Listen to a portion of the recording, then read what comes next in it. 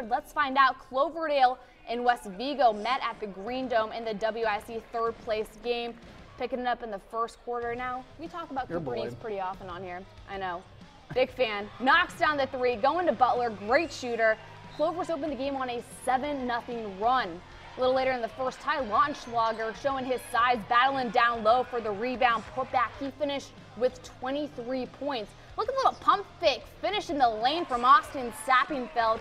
Vikes led 18-15 late in the first, but Cooper Neese absolutely hates to lose. Look at this move to the hoop. That was strong good defense. finish. That was good defense. He's crafty though.